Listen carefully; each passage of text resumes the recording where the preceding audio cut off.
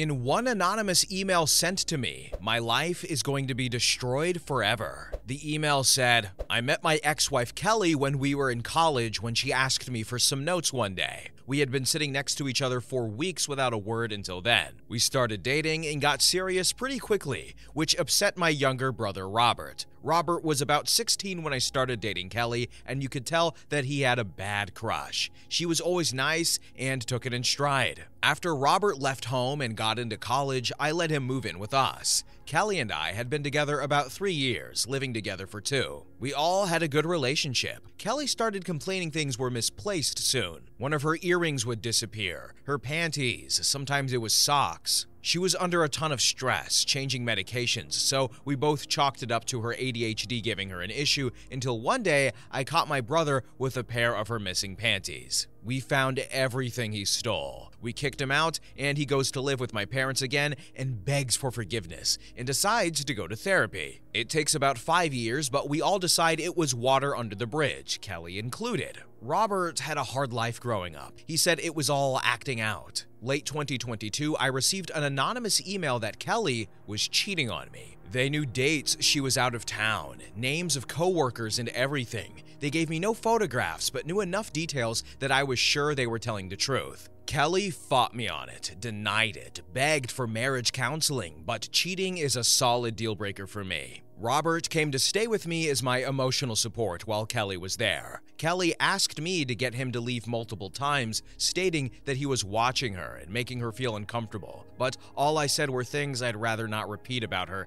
not being trustworthy. The day she left last April, she said to me that it was going to turn out to be my pervert brother, and that if it is, she hopes I feel every ounce of pain I just put her through. My brother has apparently been racked with guilt and confessed last weekend. He told me in front of our parents. I couldn't say anything. I just walked out and went home. I turned my personal phone off and I've just been walking in a daze. I go to work, come home, I watch TV, and I go to bed. I can't tell you what I've even eaten for the past week, what I've watched. My dad came by to talk to me tonight, and he wants me to talk to my brother, tell him that it's going to be okay and we can work through it. I turned on my personal phone for the first time to see hundreds of text messages from my brother. I just want to reach out to Kelly and beg for forgiveness and ask her if we can start over. Here are some relevant comments. User 1 said, not to kick you when you're down, but your soon-to-be ex-wife warned you, and it sounds like your parents support him still, even though he's blown up your relationship twice and terrorized your wife for years. You all made your choices, and now you're gonna have to live with them. You should tell her she was right so she can have validation, but don't expect understanding, forgiveness, or reconciliation. She's better off away from you and your toxic family, especially that psycho stalker brother of yours. Then, user 2 said, you should have trusted and listened to Kelly. She's better off and you should not bother her. Update. I contacted my ex-wife. I vented on Reddit about finding out that my brother faked that my wife had an affair on a business trip. I'd been in a daze since I found out. I kept reading that everyone said leave Kelly alone, but I sent her an email to where we had been communicating about little things that popped up, and then I went to bed. I apologized, told her that I know I can't mend things, but that she was right, and that Robert was out of my life and probably my parents too. I didn't expect an email back, but I received one, and it was massive. It was filled with a lot of personal things that I don't want to repeat. She said she understood the desire to listen to that email, but that she wasn't even able to defend herself, that I just gave her time to get out and then immediately moved Robert into our home, where she watched him intentionally keep us from communicating as she was forced to leave. She said she would have done anything, let me talk to her coworkers, check her geo-tracking, but Robert kept a permanent buffer and I allowed it, belittling and mocking her along with him whenever she attempted to talk to me. She thanked me for the closure on this chapter of her life and she wished me the best, but she asked me not to contact her again, ever. After the year and 3 months she said she endured, she isn't the same woman I knew. She asked me to set the record straight with any former mutual acquaintances, but she honestly never wants to hear from any of them either, and to tell them so. She told me that I poisoned that well when I accused her of what I did, and it was the most bitter and isolating experience she's ever dealt with, and that she genuinely feels nothing for anyone in her former life, including me. She also told me cutting out Robert is a great idea, but don't cut them off trying to get her back or even in her good graces because she is moving overseas on a finance visa to try things out with her new fiancé. She said they've only been dating 8 months, but she's never felt this way about anyone in her life, and that she thinks he might be her soulmate. She told me to learn from my mistakes with her and to find someone to love more than I loved her. It crushed me to see the word soulmate. She used to tell me that all the time. She thought I was her soulmate. I called my dad yesterday morning after reading the email, and I told him that I am not going to comfort Robert. He ended my marriage through lies, made me a liar to all of my friends, and isolated and hurt one of the most loving, loyal people on the planet who tried so many times to help him. I told my dad my relationship with Robert is over, and I told him that if he has a problem with that, then my relationship with him is over too. My dad told me he truly understood how bad it was once I broke it down that way. I'm going to put in a transfer request at work tomorrow. I live on the West Coast. Maybe I'll head to the East Coast. I'm going to get a change in scenery, a therapist, and figure myself out. Here are some more relevant comments. User 1 said, I'm glad she found her soulmate. I hope she can heal from the pain that you put her through. Then User 2 said, I'm sure you were feeling pretty down about this response, but it sounds to me like she got her life together after you pulled the rug right out from under her. And she is on the right path. I'm happy for her and glad she found someone who will treat her with the respect she deserves. You, however, need to do some serious soul searching and ask yourself why you were so quick to believe these lies. I'm sure some simple replies to the email asking for additional details would have caused the whole scheme to fall apart, and why you didn't respect your own wife enough to listen to her. You've got a lot of work to do on yourself before you even think of embarking on another relationship. Alright, y'all, I'm gonna be real with you. After he got that email and after he said he immediately decided to break up with his wife or divorce her, I was not on his side ever since that. Because, and I haven't said it in a while since I've started on this channel, but I am a big advocate of communication. And you know what there wasn't? Communication. He said cheating is a big deal for me. Bye. Okay? Cheating is a big deal. But it is a big accusation, so you gotta make sure you got all the info straight, or at least enough of it, and there was no actual evidence. Yes, the mysterious person in the email had a lot of, convincing stuff, but there was no, actual proof. And then OP was like, okay, bye. He didn't think about talking to her, or listening to her, or I don't know. There wasn't enough communication, and he paid the price, and she definitely rubbed it in his face a little when she was like, I found my soulmate, and I'm going to France, middle finger. Next story. Story number 2. My mother-in-law stole my collection of vintage skeleton keys to sell at a pawn shop and buy herself a new phone. My mother-in-law is insanely entitled, and my wife's enabling of her has made our marriage very hard at times. Mother-in-law has come to us for money a lot because she keeps spending herself into a hole since she is a hoarder and a shopaholic. Her house is full of garbage, junk, and unopened stuff she never uses. The house is rodent infested too. She has one semi-clean room in the whole building, and it's the master bedroom. She's mocked it up like a little studio apartment with a futon to sleep on and use as a couch, an entertainment center with TV and streaming, and a makeshift kitchen consisting of the adjoining bathroom, a mini fridge, and a microwave. Mother-in-law is also overweight because she eats out a lot. Recently, my mother-in-law came to us wanting me specifically to buy her a new smartphone as an unprompted gift. And she threw a massive fit when I refused. And I mean a child temper tantrum kind of fit. Why did she want a new phone so suddenly? Hers was 2 years old, that's literally it. As far as I know, it still worked fine. Even my wife has confirmed this, but my mother-in-law was resolute that she deserved a new phone. And before leaving, she yelled at us that we are supposed to be pampering her now that she's an old woman. She's 53. My wife also did not want to buy her mother the phone because she gave her money not long before to make sure her bills were paid. Now, I have quite a collection of vintage skeleton keys, and I mean good ones. Like ones to particular hotels, the large ornate sergeants, brass railroad keys, reading hardware, etc. My collection as a whole should easily be worth $2,000 to $3,000. Some of those keys are super rare. I kept them in a locked display cabinet, but a few days ago, I came home to find my entire collection gone. The cabinet had been forced open. I checked the CCTV for the living room and saw my mother-in-law force open the cabinet with a small crowbar. She then put all the keys in a couple of boxes she'd brought with her and then left with them. I called my mother-in-law right away and demanded she return my collection. She then nonchalantly told me she sold the entire collection at a pawn shop already and used the money for her new phone.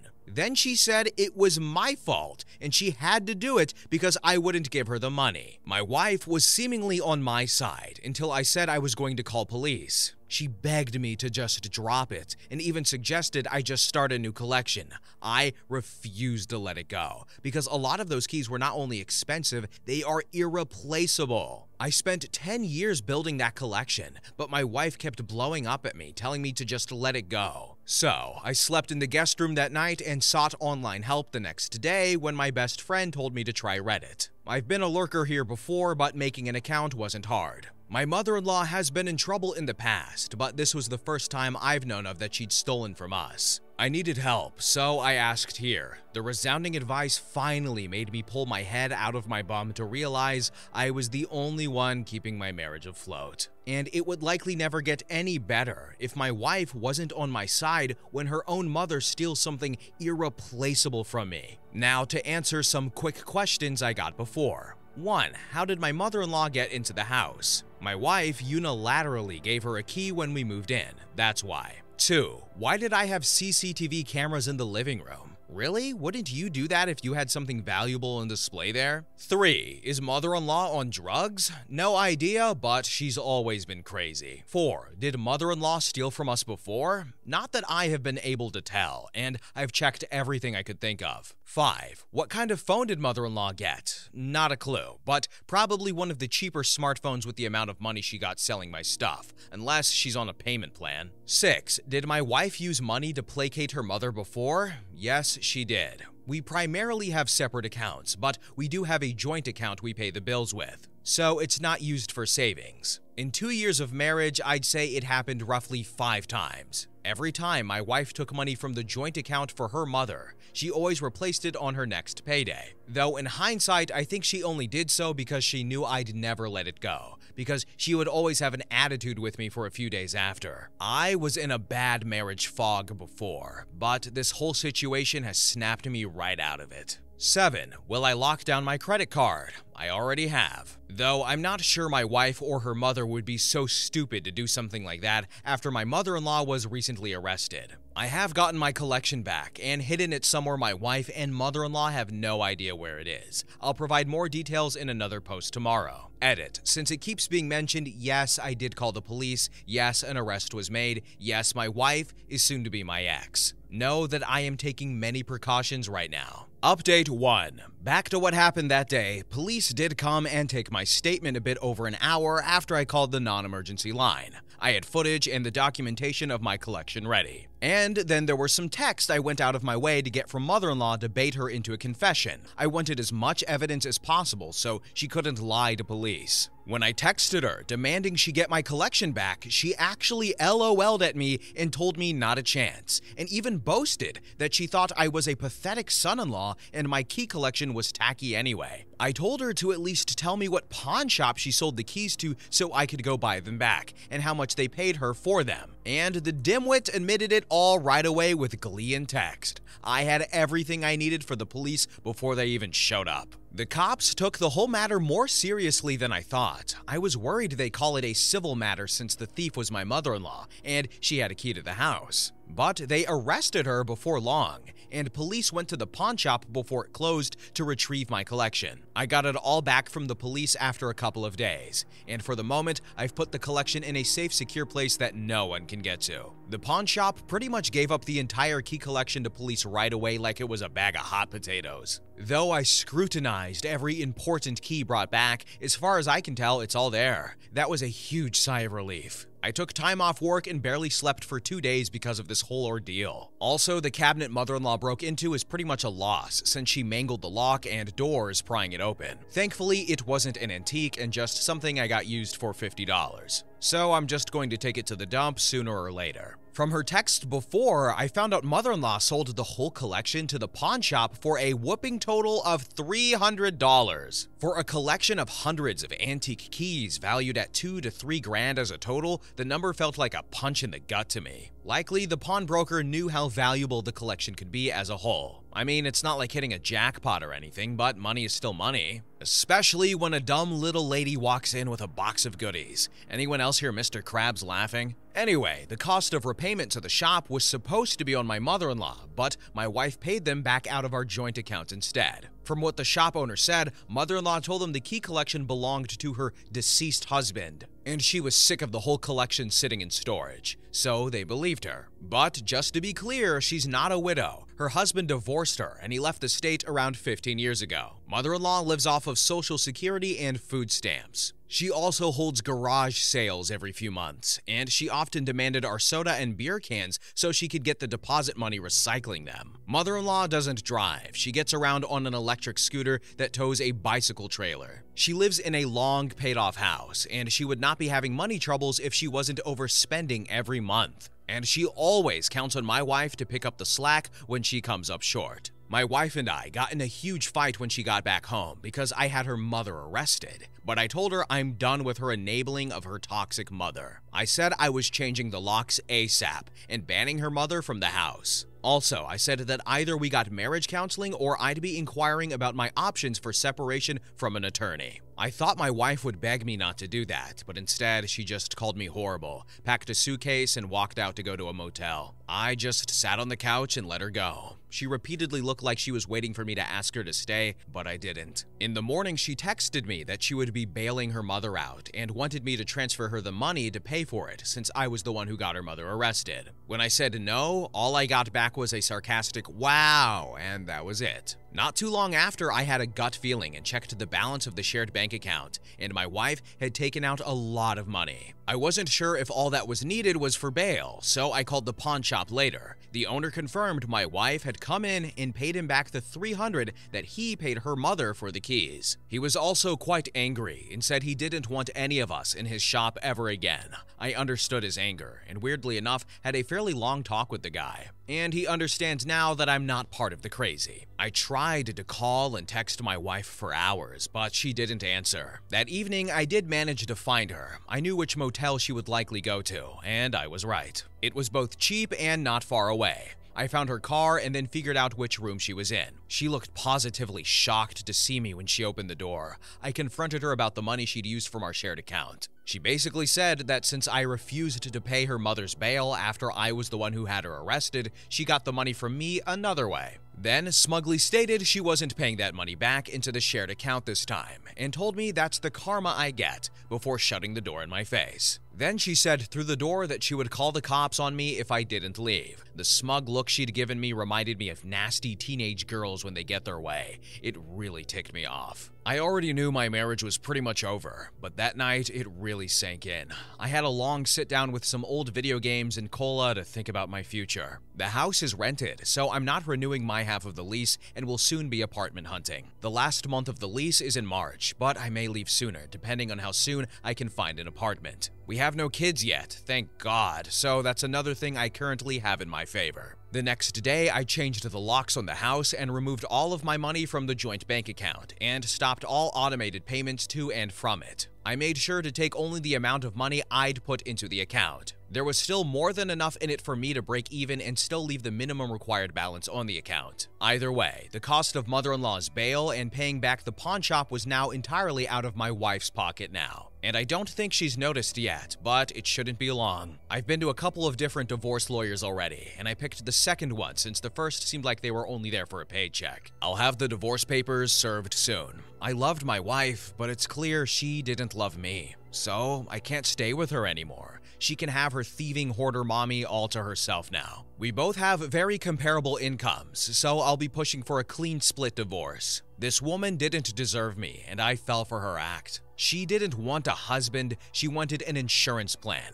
I'll be clear on this, I won't be changing my mind about divorce. My soon-to-be ex-wife can beg and love bomb all she wants, even if she bothers to. I've never been her number one, and I'm not gonna settle for being her number two in my own marriage. It is over. Edit. Yes, I asked the landlord to allow me to change the locks. He was all for it when I told him what happened. All I had to do was mail him a copy of the new key. He doesn't want my mother-in-law to ever have a key to the house again. Update 2. Just because I found the thought of it humorous, I'll be referring to my wife as wifey a lot from now on. Also, I know it seems like I'm posting too fast, but remember, this originally started around 10 days ago, and I've not wasted time in getting the divorce started. I also apologize for the length of the post, as I could not keep it short. It really didn't take me long to find and hire a divorce lawyer, and she's mean. Yes, my lawyer is a woman, and she seems pretty good at her job. She asked me a couple of times if I was really sure I wanted to do this. But once I explained my full story to her and showed some evidence, she agreed with me when I said I wanted to start ASAP. So, she got the ball rolling, and oh, this divorce is going to cost me, but I don't care. I'll rebuild my savings later as a free man. I don't even want to rent the house I'm currently living in anyway. Wifey pushed for that. I'd have been happy staying in our old apartment we used to share until we could have actually afforded to buy a house together instead. But that's obviously never happening. I'll be paying a lot less for an apartment once we separate. Before coming home, Wifey spent some time at a cheap motel when she bailed her mother out of jail, and she even threatened to call the police on me when I went to see her there. I changed the locks with my landlord's permission while Wifey was still away and sent her a text saying I'd done so. But I guess she didn't bother to look since she never responded. So upon returning home, she ended up pounding on the door and screaming at me to let her in. I just watched her through the doorbell cam and let her keep it up for a while before she finally got on her phone to call me. I was already walking home from having dinner with my best friend when she called, and I pointed out the text she'd not bothered to read. When I got home to let her in, she was puffy-cheeked, teary-eyed, and red with a bit of cat butt face. I had a new copy ready for her and told her if she gave a copy to her mother again, I'd be notifying our landlord, as they were already very angry she'd given a key to her mother to begin with. Not sure what the landlord could have done, but it was enough to make Wifey comply for the moment. Plus, I'm not going to be living here much longer anyway. My mother-in-law still believes she did absolutely nothing wrong and is playing victim to Wifey every chance she gets. She's not allowed over anymore for obvious reasons, and I've been repeatedly called a monster by her and Wifey. I've never been more glad that mother-in-law has no friends, because then she'd be telling them all her convoluted version of the story to paint me as a villain. I just know it. She was told how much my key collection is roughly worth and what kind of felony charges she could be facing, though my collection was returned fully intact, so she may get the charges lessened. I do like to hope she gets a decent punishment at least, but I'm not really counting on the system to throw the book at a manipulator like her. As I said in my previous post, Wifey also paid her mother's bail and what she owed to the pawn shop with money out of our bank account, and then smugly told me that she wouldn't be putting the money back. Basically, that was a terrible power move, and her only way to try and put all the cost on me. I've since removed everything I've had in that account and stopped all future payments to it, so she can't spend my money too. And I've changed my passwords to pretty much everything. Wifey flipped the hell out on me for it when she finally checked the account a couple of days ago, because that meant that what she paid for mother-in-law's bail and reimbursing the pawn shop was all in her own money only. And now there was no more access to my funds to supplement her own with. I just ignored her tantrum and went into the home office to watch anime on my computer. She banged on the door for a while demanding I talk to her. I just stayed quiet and put on headphones. Wifey has repeatedly demanded I drop all the charges against her mother, and even said that if I really loved her, I would not only stop all of this, I'd cover the cost too. When I kept refusing, she moved into the spare bedroom. She tried to kick me out of the master bedroom first, but I made it clear I'm not giving up the master bedroom when she's the one at fault. She tried to start taking my stuff out, but I just blocked her while pointing my finger at her face and said no, like I was talking to a dog. She ended up crying and saying I was demeaning her, but I didn't care. Then, for some more deception on her part, she admitted to me out of pure spite that until this mess had started, she had been planning on letting her mother come live with us full-time soon because of the state of her hoarder house. She boasted that she was just gonna move her in while I was at work. I told her we were supposed to be equal partners before this all happened,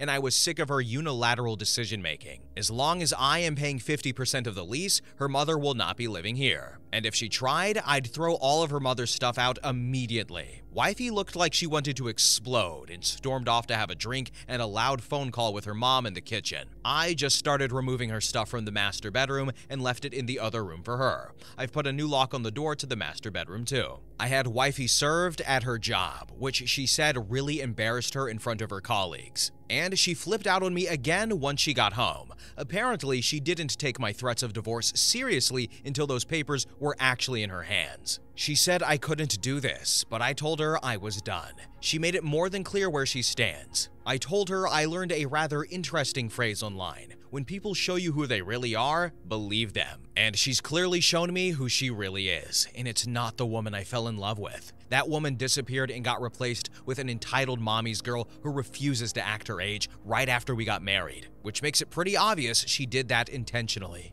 At this point, I don't think she ever loved me, just my wallet. I can't stay married to a woman who conned me into marrying her. Then she started screaming at me that she wasn't a gold digger, so I asked her if she'd have been inclined to stay married to me if I'd done all the same things to her. She tried to deny it at first, then looked around like she was trying to find a better answer. Then she just gaslit to deflect as usual, but I had none of it. I told her right then and there that I'm not renewing the lease on the house with her because I don't want to live with a petulant woman child I can't trust. And if she wants to keep the house, she can go ahead and start a new lease to move her mother in once I'm gone. Finally, that's when the real waterworks started. She said I was destroying our family, and I said, "What family?" and pointed out how we don't even have kids, and her mother is more important to her than me. We have no family. Then I just walked away. She loudly cried in the living room for hours, but I ignored her. Now she's giving me the hardcore silent treatment and won't even look me in the eyes. I'm actually enjoying it, which seems to just make her angrier. As an added bonus, I warned my current landlord about Wifey wanting to move her mother in.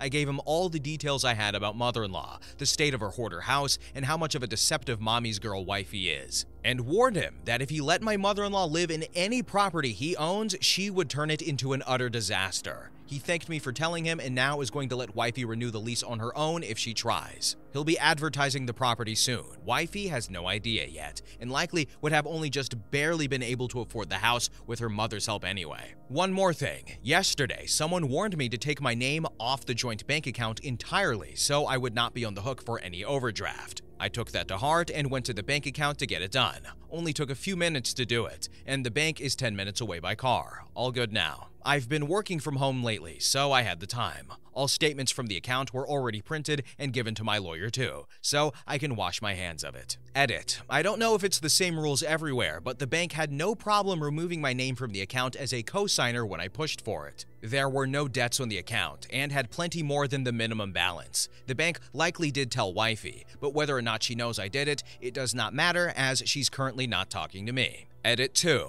I've noticed a few comments pointing out how it was completely unnecessary I pointed out my lawyer is a woman. Looking back on it, I did write that like a complete jerk. I was just rather excited in the moment about it. Not that that's an excuse. I acknowledge that, but how quickly this lawyer helped me just made me so happy. I'll make sure not to sound like such an idiot when speaking of her again from now on. Update number 3. Let me be clear on some details. I've been told many times that I'm condescending, twisting things, acting like a douche, etc. Well, apart from how hot-blooded I got from all of this, I'll tell you about the crap I dealt with before coming to Reddit. My wife used to act very different around me the 3 years we were together before getting married. She was kind, regularly scolded her mother if she did anything bad, didn't expect me to help her mother with anything either. She acted like she was perfect around me. Her mother was also a lot kinder and more apologetic towards me before I married her daughter. She was, believe it or not, a kind of sweet lady. Apart from being a hoarder, I used to be sympathetic towards her, and I hoped that she would get better, but things only got worse after saying my vows. As soon as we were back from the honeymoon, my wife and mother-in-law were very different. Things became their way or the highway, and I was treated like the bad guy by her and her mother for even having a different opinion on something. They regularly ganged up on me when they wanted to make me wrong about things. Wifey became a total brat and was acting like a rebellious teenager at home.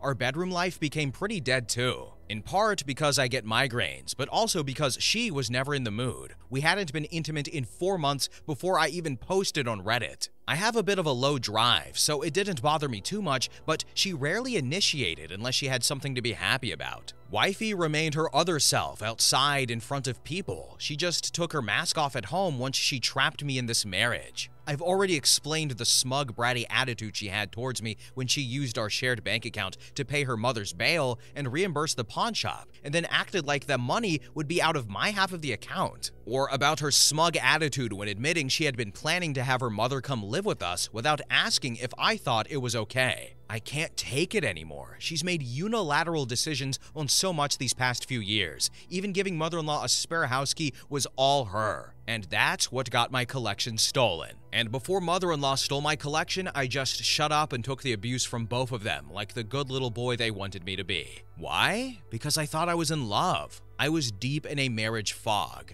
but then people here pulled me out. It feels like I'm married to a spoiled teenager that wants me to talk to the hand if I even want to have a frank discussion about anything, unless we're in public. I get that this behavior has been deeply ingrained into her by her mother, but she refused any sort of counseling. If she'd agreed to the counseling and believed the counselor would have agreed with her, I'd know she'd need help. But the way she acts tells me she knows exactly what she's doing and doesn't care. I didn't even want the house we're living in, but wifey made it her hill to die on. I wanted to save so we could actually buy a house in a few years instead. But she wanted to keep up with the Joneses, and distance from her mother wasn't a factor. Our old apartment was actually closer to mother-in-law. Wifey just really wanted the house and practically said it was happening whether I liked it or not. Sure, the extra spice was nice, but I had to buy most of the new furniture. I'm miserable here. That's why I got so hot-blooded, and many here think I'm going scorched earth. I'm not. I could have actually done far worse. All I want is out of this house and out of this marriage. I am regretful that I had my wife served at her job.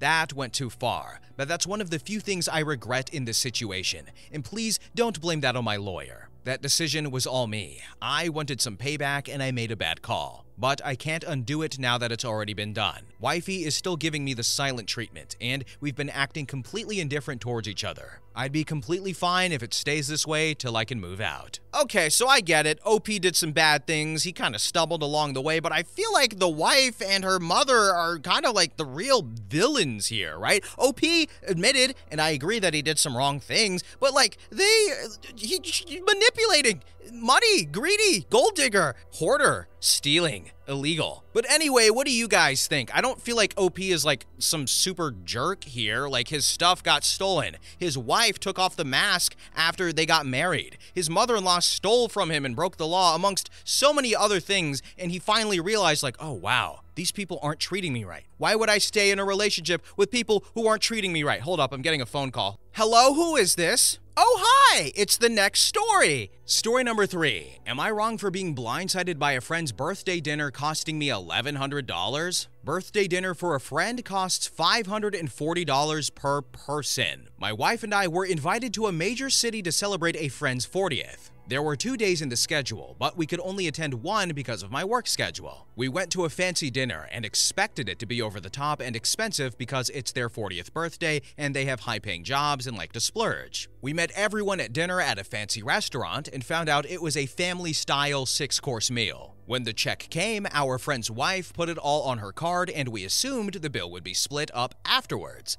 We knew it would be expensive, but we were okay with it. We went out for drinks afterwards, slept at our hotel, and drove back the next day. Today, our friend's wife messages us that the total, minus tax and gratuity split between the 13 of us, was $540 per person. We figured on the high end, we'd spend maybe half that for both of us. We really thought more like $300 total for both of us based on the quality of the food. I'm pretty offended that it wasn't communicated ahead of time that this meal was going to be a freaking mortgage payment. What do I do here? Edit 1. We expect to spend a lot of money going out with these friends. We have gone out several times where an evening cost us $250 to $300 per couple, but never anything like $1,100 just for dinner. Edit 2. Thanks everyone for the comments. This got a much bigger response than I thought it would. I want to respond to some common comments here. We truly did not expect the host to pay for dinner. Based on previous events and dinner events with this group, we expected to pay for our own meal and drinks. When the bill came, the host, the birthday boy's wife, grabbed the bill and paid it with her card. We were surprised that it looked like she was paying, but now a couple of days later, she is sending out bills to the couples for their portion of an even split of the dinner. It was not discussed that there would only be one check for the group. Some of our other friends who came with us and were in on all the same communications leading up to this dinner were also completely surprised by the total amount of the meal. If it matters, they are very well off and still got sticker shock. This is validating for me because they've been with us in this group for many dinners with this couple and also did not expect this outcome. They got a bill for both nights that totaled just shy of $2,000 for foods and drinks and tabs that were paid at the time by the host couple. For those saying we should have asked ahead of time, I guess this is where I get hung up. We were anticipating a range based on many meals with this group, including birthday dinners. Why would we reach out to the host and ask, this isn't going to cost us more than $1,000, is it, when every past experience was substantially lower, 60 to 70% less maybe? We haven't asked for an itemized receipt yet, but looked up the cost of the family-style dinner per person. Based on what we ate and drank, our total would come to right around $700. To be honest, I would have been surprised by that amount, but we're being asked to pay $400 more than that, and I think, as many have pointed out, we are getting charged for others' wine choices. We will either just send that amount or ask for an itemized receipt, as many have recommended. I believe our next course is, as many have recommended, to pay for what we had and distance ourselves from these people, or just never accept another invitation. Edit 3. My wife contacted the restaurant, and it turns out that there is a minimum per person charge that works out to $530 after tax and gratuity for reservations the size of our group. This is $200 per person more than we consumed, and the host never told us about it, even when contacting us for payment. The host would have been aware prior to inviting us because she would have had to agree to it for the size of the group. The restaurant doesn't do reservations for that size party and has to make special arrangements. Here are some relevant comments. User 1 said, not wrong, not the a-hole. I don't know if things are usually different in the upper echelons of society, but to us peasants and peons, planning for expensive things means communicating accurate and prompt expected costs beforehand. Then OP said, the funny thing is that while these people are well off, I know people that have way more money. Wall Street, vacations in Italy, second homes in New England, and would never assume that everyone in a party would be down for a $500 to $550 per person without discussing it first. Then user 2 said, was someone ordering $500 bottles of wine that only they drank? I would be asking to see the itemized total, and I would split the family-style food costs and pay for your own specific beverages. But I would not pay a share of a high-end alcohol that only some of the guests drank. Then OP said, I did see some bottles of wine come out. My wife and I had 2 cocktails each. Then OP elaborated on if he messaged someone from the group for their opinion. Then OP provided some additional information.